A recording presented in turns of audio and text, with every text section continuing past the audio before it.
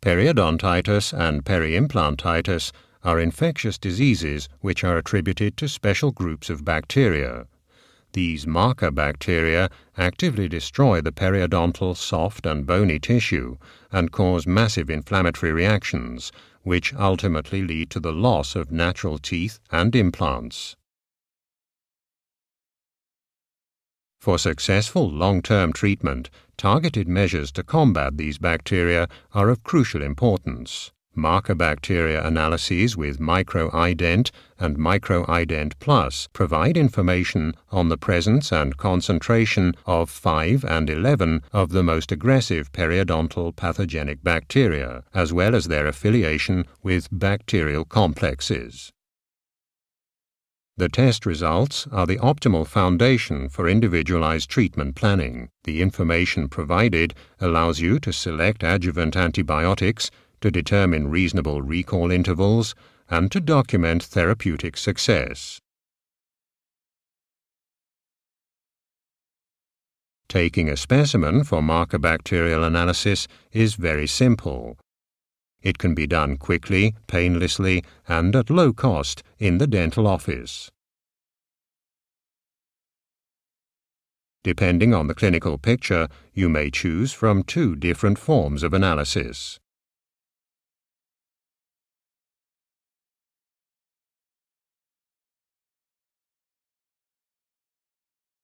If you wish to determine the presence of PA bacteria in the entire periodontium, independent of the location of the bacteria, a pool specimen is recommended. In this case, specimens are taken from the deepest gingival pockets of each quadrant. Up to 5 paper points can be combined together in the transport tube with the red end cap.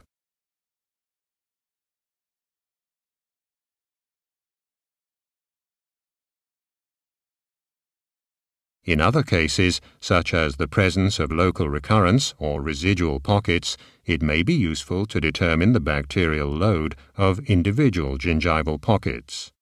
For such an analysis of individual sites, specimens are taken using 1 paper point per sulcus. Up to 4 individual site tests per patient can be requested in one order. In order to avoid specimen mix-ups, the tubes are color-coded.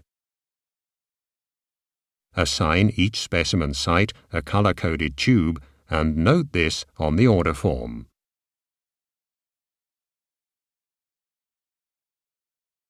Prior to taking specimens, the supragingival plaque must first be removed with a sterile curette, and the specimen site must be dried with sterile cotton swabs.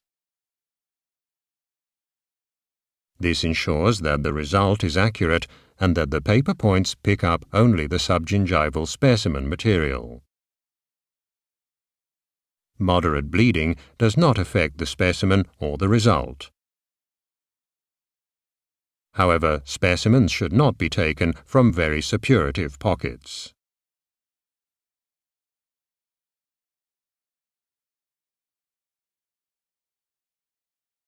In the case of a pool specimen, the specimen is taken from the deepest or the most inflamed gingival pocket of each quadrant. At each specimen site, 1 paper point is inserted to the bottom of the sulcus using sterile forceps. Let the paper point sit at each specimen site for at least 10 seconds. Place the paper points, with the point facing forwards, into the transport tube with the red cap. Up to 5 paper points can be combined together in the transport tube with the red cap. Note the date on which the specimen was taken, the patient's maximum pocket depth, as well as the specimen sites on the order form. Place the transport tube and the completed order form together in the blue shipping box and mail these in the self-addressed postage-paid envelope.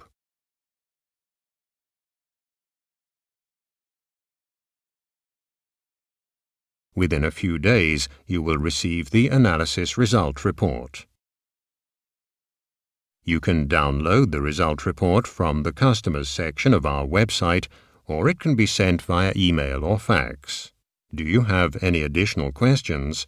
Please don't hesitate to contact us at any time using our toll-free number.